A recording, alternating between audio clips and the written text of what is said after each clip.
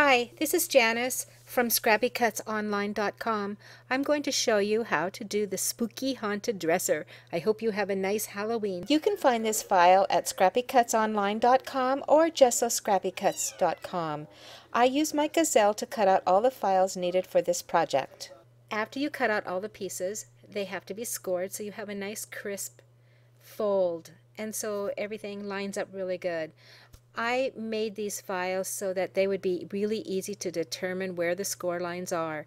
As you can see, I drew a line down the Martha Stewart scoreboard, so it's easy to line up those corners and those V's and the sides. Here you can see that I'm adjusting this piece according to the V's. After you get done scoring, it's always good to pre-fold. Pre-folding also helps you get an understanding of how the piece is going to go together. This particular piece is the shelf to the dresser. I wanted you to look at how I put it together.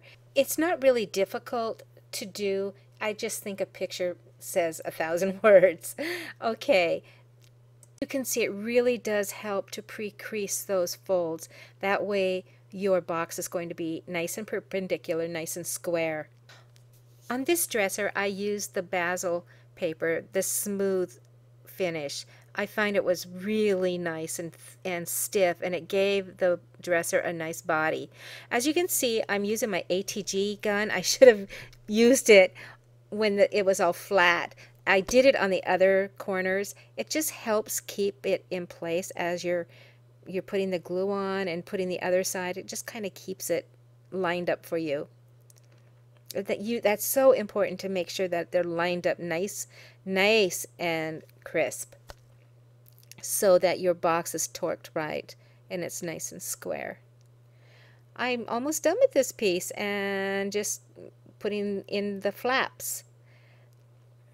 It's turning out to be nice, a nice square box.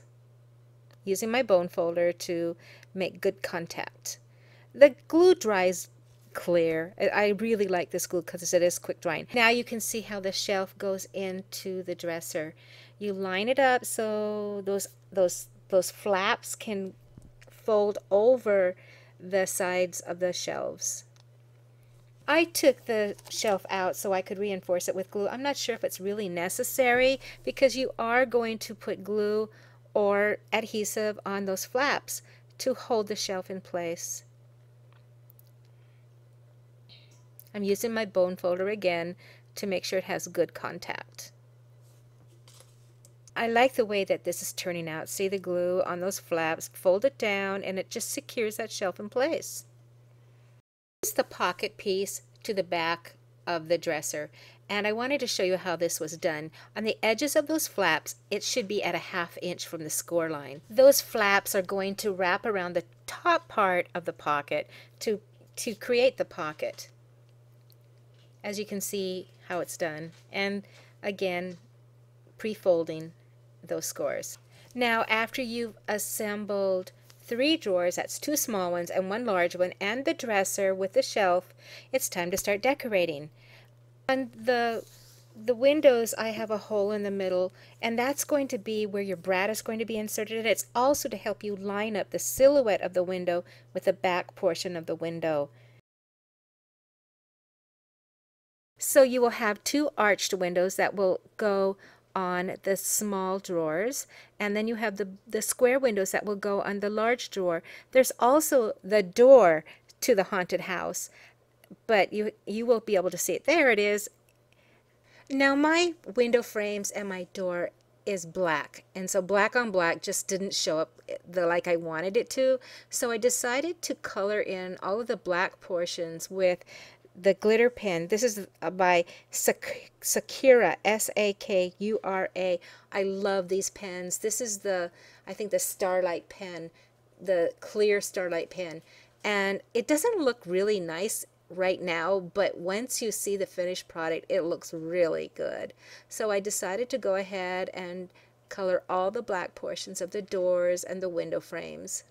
Well, that wasn't enough, so I decided to color in the windows themselves with it's called Copper, and it's by the same company.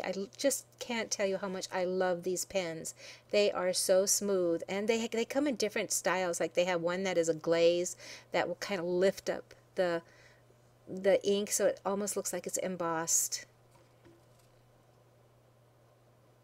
This is the small drawer, and we're going to attach the front of the small drawer to the drawer. I'm using the ATG gun again to adhere because I really want those sides to stick really good, and then again reinforcing it with glue. You can see that there's a hole in that drawer, and you're going to line up the front panel with the front of the drawer. The flap on top is going to fold down to cover up the brad. Now add in the window. It's coming together. You'll see it looks really nice. And add in the brad. And the brad goes through the two holes. And then, of course, you flatten the brad in the back and then glue down the flap so it has a nice finish. I always like to make things with a nice finish.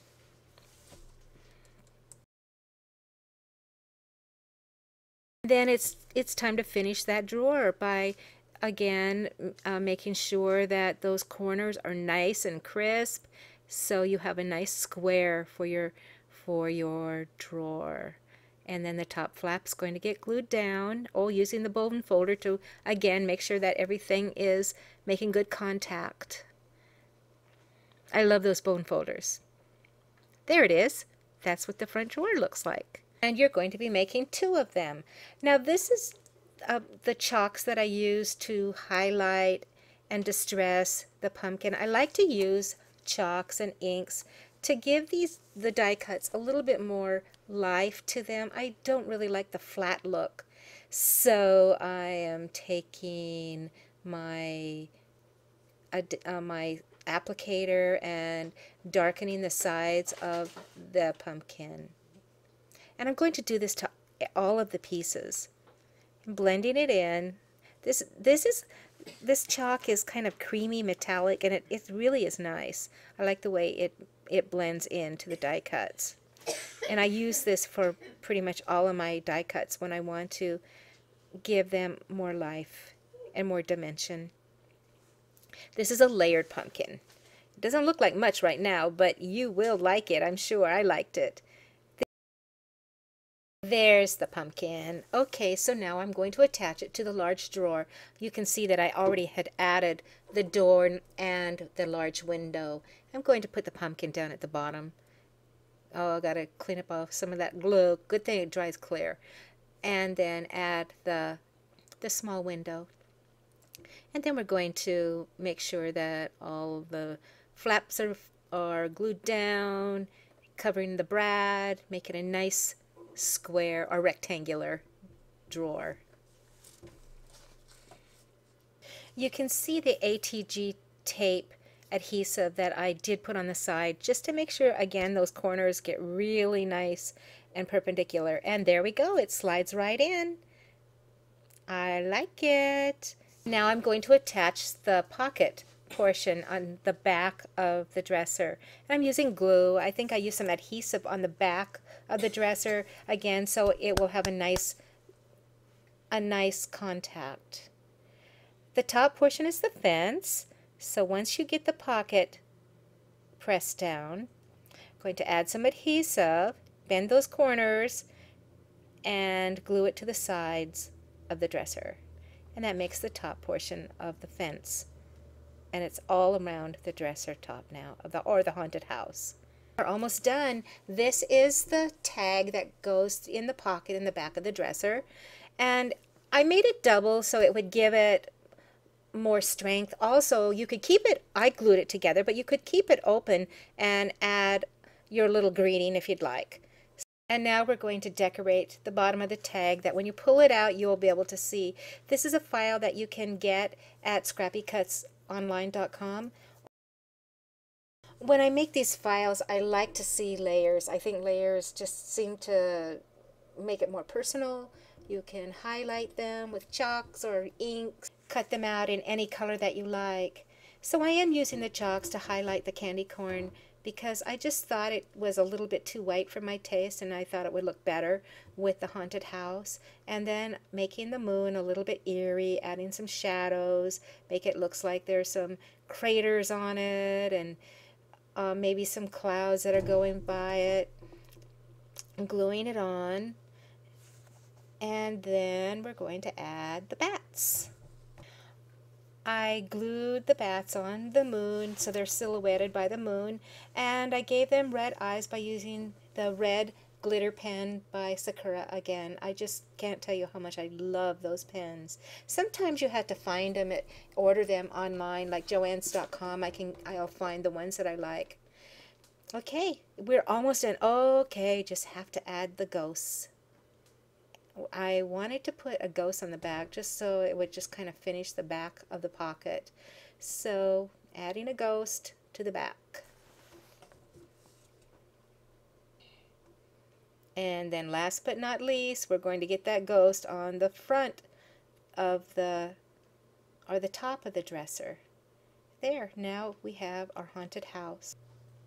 Here's the front view of the haunted dresser, and then you can see the drawers open. You could add candies, little trick or treat type of things.